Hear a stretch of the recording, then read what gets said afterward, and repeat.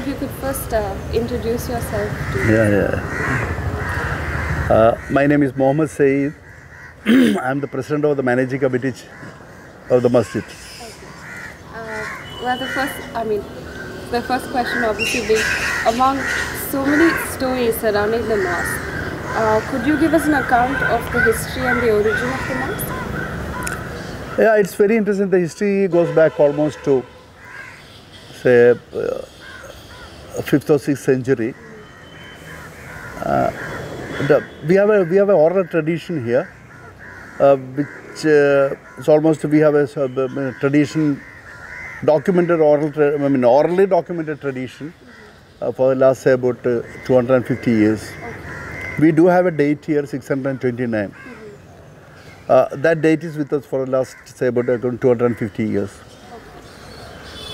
And it's believed, we sincerely believe that one of the Chera kings, the last of the Chera king, of course, Chera had two dynasties, the earlier one and the later one. That's again a controversy. But the last of the Chera king, the strong tradition is that he abdicated the throne and he left for Makkah. Again, there are a lot of, different variations of the story, small ones, local ones, there are different variations. But the most dominant tradition is that when he was in the balcony, he saw the moon being split into two parts. And then this was really disturbing. So he called his court astrologers and they were not able to give him a convincing answer or explanation. So this was lingering in his mind. And Kodungallur was known as Musris in early days, So Musris was one of the most important ports. In fact, Pliny the Elder, the story of Pliny the Elder, he said this is the most important port in India. He said it primum immorium Inde. That means it is the most important port. So we had a long tradition of, trade with the East and the West. Chinese were here. Greeks, Romans, Phoenicians, Arabs, they were all coming here. And see, of course, that means that we had a very long trade relations. So when Prophet came over there was a lot of social change in Arabia. So the Arabs were here, even pre-Prophet period Arabs were here. And when they came after the Prophet, naturally there will be interactions with the king. And king wanted to know what's happening over there. Niceties, when they give an audience, when the major merchants come over here, they usually have an audience with the king. And during that, they might have exchanged. And the king wanted to know what's happening. And when he had that vision, the moon was being split into two parts, that vision, he explained, he just casually asked them, maybe I had a vision, they might have to be there. So they gave an explanation that this could be the miracle which Prophet might have shown over there. So there was and the king wanted to convert to Islam. Convert means he wanted to accept Islam. There is another interesting feature also, because by the 7th century, Buddhism is dead and gone. There were no more Buddhist traditions in Kerala, and this was a defunct Buddhist temple. And Kunyikutan Tabran is one of our earliest, the royal poet of Kodungallur. In one of his poems, he says that this was a Buddhist temple which was handed over to the Muslim community. So the story is again like this. When Cheraman Perumal wanted to know he wanted to know about Islam, and then he wanted to meet Prophet. Then it should be the period of the Prophet, but we are not really sure. Probably you can take 100 years later. Then whatever it is, he went to Makkah and he wanted to come back. On his way back, he died in Arabia. That's a strong, very strong tradition is there. The legacy is that. And we also have a collaborative evidence to say that the king died over there, because the present day Salalah in Oman, there's a place called the Sumuharram. The local tradition over there also says that there is a tomb over there, and the tomb belongs to the king of Malabar.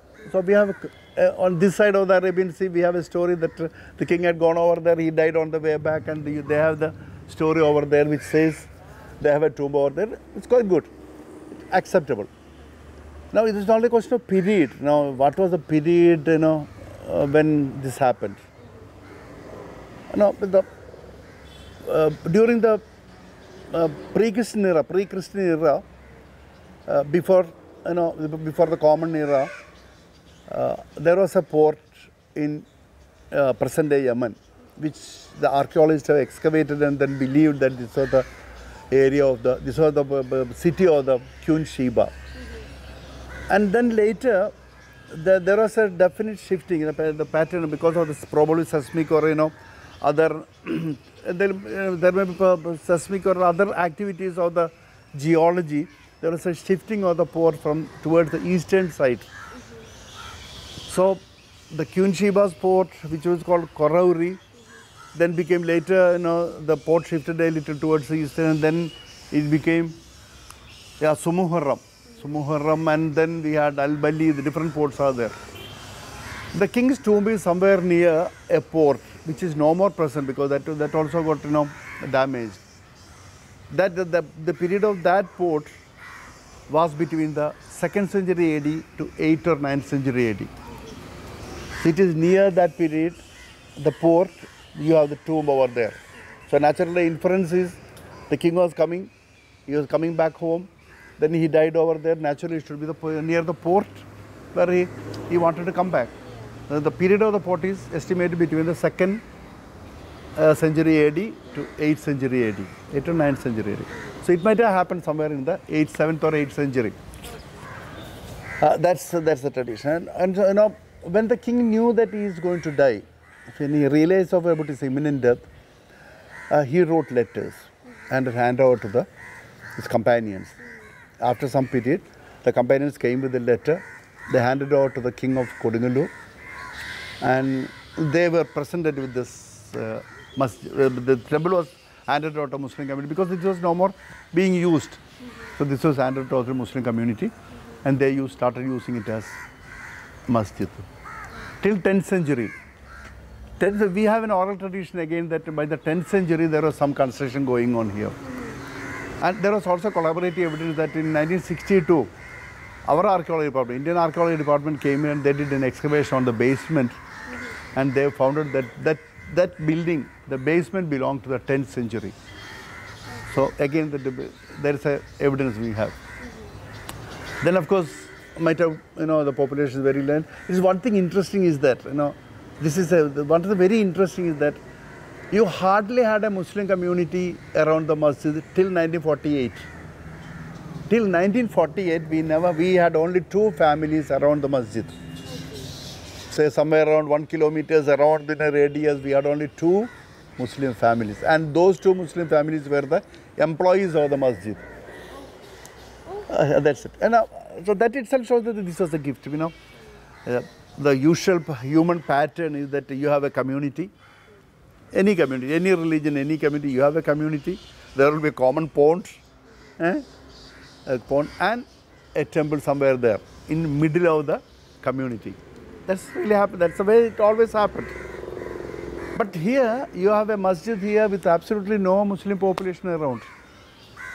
That's very interesting, very interesting. Yeah. That shows, that this was a Buddhist temple and it was handed to the Muslim community, and the Muslim community don't have to protect it because this was a gift.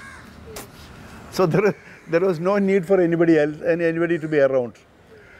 And the shifting of the Muslim population started coming only by 1948. It's only after 1948 that we started having. Now, even now, the majority are Hindus. Even now, the people living around the masjid is mainly Hindus. We have only about say 12 or 13 or 14 families. That could have influenced the architecture of the... Yeah, architecture. And again, if you take the first, the Indo-Saracen and Indo-Persian type of architecture, like what you see in the Taj Mahal and other things. The first masjid in Kerala came only in 1960s. Even before it was all like this, our own original Kerala architecture, very similar to the temple architecture. Yes, very influenced by local architecture. Yeah, it's a local architecture. Local materials are used, local architecture. It's quite, unfortunately we had damaged. In the sense of lack of history, we are in the process of reconstructing it again. From different faiths that come to this mosque. Yeah. In what way has that influenced the customs and the rituals that happen in the mosque? Not much, not much, I don't remember there is any cultural, there was a lot of cultural interactions, but that was at the level of the social relations, but not in the ritual relations. There's not much of them. There's not much. Not much of them, no. And can you explain the life of the community of Muslims and what it is like around this mosque? And if that plays a significant role to the communities around? I would ask you to come early in the morning by about 6 o'clock or 7 o'clock, be near the masjid. Or you just wait for another 1 hour, 2 hours. By the sunset, you can come over there and see a lot of non-Muslims coming over there, praying, Yes. It's still there. Okay. That's it. Highly secular, highly inclusive. And what are the celebrations and the festivals that... Not much of, this is, I don't know why in many other places, in many other masjids, we have a lot of functions, celebrations. We only celebrate 2 Eids, Okay. Eid al-Adha, Eid al-Fitr. And then, of course, the Prophet's birthday. These are the only functions which we have here. And in what way does the mosque involve the community and community around? Yeah, community around. During these We have a lot of social, charities, organizations are there. So, charity functions are there. Mainly, we look after the destitutes of the masjid. Of the mohalla. You know what is mohalla? It's the parish. The parish, we look after. And we reimburse the medical treatment. We have a regular, charity works. We conduct the classes, the preparation classes for the PSC and other examinations that way. And then we have the premarital counseling class. It's exclusively for all the people. It's not for Muslims. It's for all the people. All anybody can come there. Irrespective of the caste, community, sex, anything, anybody can get gender, no difference. Anybody can go. They usually come over here. Regularly, every Sunday, we will have some functions which is open to the whole Kodungallur society, community. And because so many people from different faiths come to give oil to the lamb, could you tell us the story behind? Before the First World War or Second World War, I don't really exactly believe it. The oil to light the lamp came from the Kovilagam, the royal family here. Okay. That we knew it, but somehow it stopped. Mainly because electricity came. When electricity came, there was no more need for lighting the lamp. So then it becomes a ceremonial part. And slowly, the tradition, we are no more using the oil for the electricity, so we are no more using it. No more using it. When did that stop? Probably 50 years, probably 50, 60 years, when the electricity came, naturally. And how is the mosque managed and run? We have a jurisdiction. We have defined ourselves a jurisdiction with the help of other neighboring mohallas. And all those people who live within that has to be registered in our masjid registry. And they are the members of the mohalla, parish. And every 2 years we have a democratically elected committee. We have a democratically elected committee. And they manage the affairs of the mohalla as well as the need of the masjid. And How many members are a part of the mosque? So 1,800. It's around 1,800.